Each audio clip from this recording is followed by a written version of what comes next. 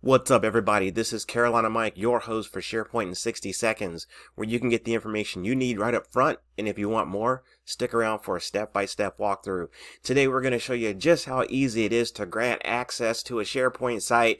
It takes like 2 clicks. Stick around. I'm a SharePoint expert, play with data extra, careful with my hands cause I gotta use them for work. Yeah, I'm a big old nerd, I like maple syrup, on my pancakes, I don't care what you heard.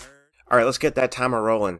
I know I said like 2 clicks, but it's probably more like 4 or 5, but it's super fast. Okay, so you want to grant access. You're going to go to Site Access. Click on that bad boy. Type in the name of the person you want to grant access to. Click their name. Decide on what level you want to give them. You know, full control, edit or read. Whether you want to send an email or not. And then just click on share and boom, you did it. You did it. It's that simple. So we'll slow down and review it, although I know you got it, but we will just decompose it and see what we can add to this here situation. Okay, basically this site access option is allowing you to take a huge shortcut.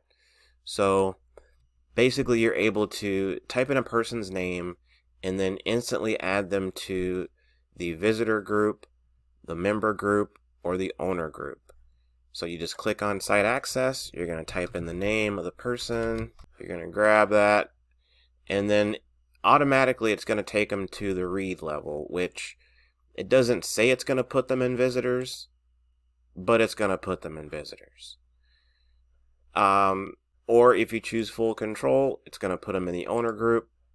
If you choose edit, it's going to put them in the member group. You can decide whether or not you want to send an email. I, for whatever reason, do not enjoy having an email go out because usually the person knows that they're getting this access. But if you wanted to send out an email, you could do it. I believe one of the reasons that turned me off for sending this email is I feel like I, as the person granting the access, also gets that email, and that's just annoying. So there needs to be another button that says don't send me a copy of the email. Alright, I digress. And so we'll go no email, and there you go. So now Steve Smith's going to have member access and will be in the member group. And all you got to do is just click on share. And then if you want to verify that they got added to the proper group, you can go to site permissions, go to advanced, go to the, oh, you didn't have to go that far. Didn't even have to do that actually. But now that we're here, we're just going to do it, and I'll show the other way as well. So there you go. It's in there, but there's a way faster way to do that, so please forgive me. You just go back to Site Access and then you can take a peek, and then boom, there you go. That's it. Easy as 1, 2, 3.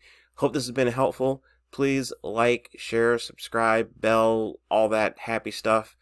Without your support, this channel does not exist. So thank you for all you do, and until next time, remember, SharePoint rocks, and so do you. Take it easy, y'all. I'm a SharePoint expert, play with data extra, careful with my hands cause I gotta use them for work. Yeah, I'm a big old nerd, I like maple syrup, on my pancakes, I don't care what you heard.